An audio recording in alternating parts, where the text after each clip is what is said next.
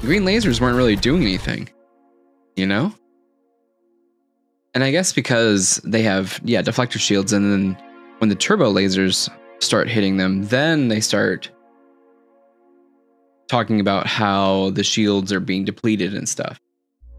I guess there could have been like a single line or, a count on the shield during that fight. But a lot of it was, remember when you liked this? Remember when you liked this?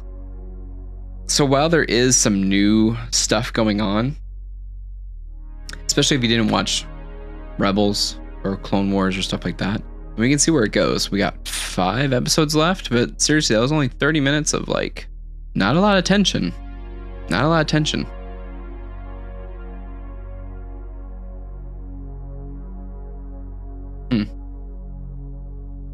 But my thoughts coming out of episode 3. I can see it, but this whole show may turn out to be better as a movie.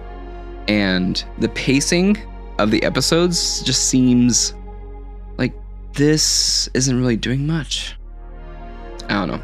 This didn't leave me wanting more like the episode 2 did, I don't think. I don't think it did.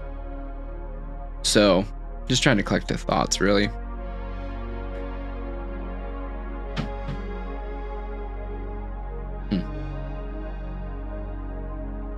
So after thinking about episode 3 from AHSOKA a little bit more, and I was coming to the conclusion that it is just live action Clone Wars.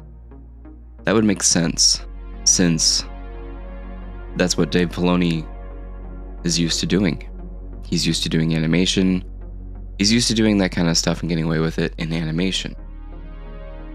But I'm trying to pose the question of, does it work in live action? Does something that work in animation work in live action? And should it? There are a couple of logical things that aren't happening. For example, everyone has brought up, why do they try to shoot AHSOKA on the side of the ship instead of just the ship itself? That's probably the biggest one that I have. The fight itself, the star fight, it does have a lot of memba berries, and I am getting a little tired of Star Wars referencing itself over and over again.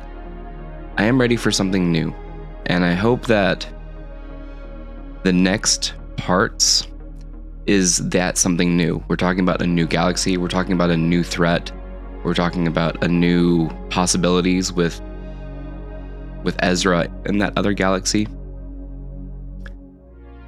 And with the next coming episode, I'm really hoping for that showdown that we saw in the woods and also at the stone place. Anyways, that's my thoughts. Really short.